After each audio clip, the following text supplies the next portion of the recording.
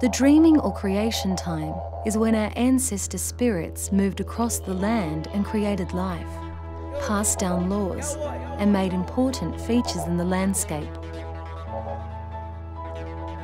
In most stories of the dreaming, the ancestral beings came to the earth in human form, and as they moved through the land, they created the animals, plants, rivers, rocks, and other features of the land that we know today.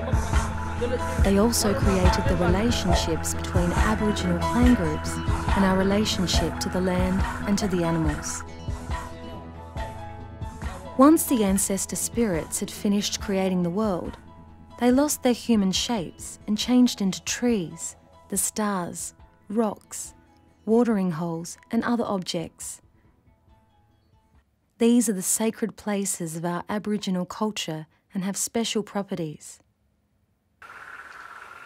Because the ancestors did not disappear at the end of the dreaming, but remained in these sacred sites, the dreaming is never ending, linking the past and the present, the people and the land.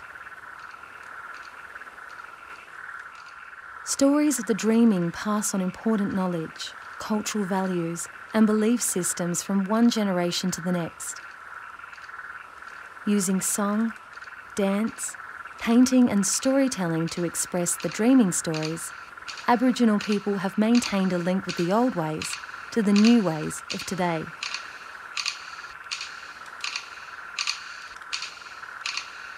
The first peoples called this area Kaddi. It was home to the Gadigal clan. This was their homeland.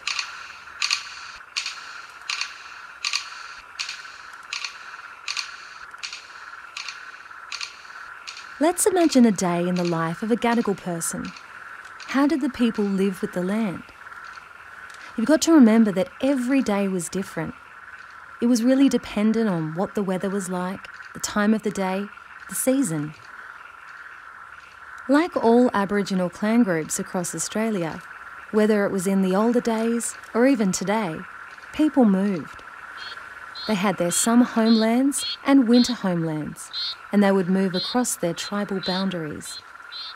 So if it was cold down by the harbour, they would move to the warmer caves and rock shelters and further into the forest for the seasonal crops.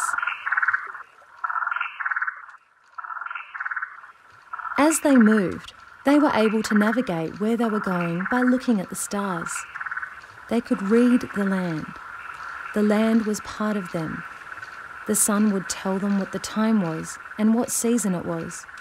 They could read the environment for food, water and shelter.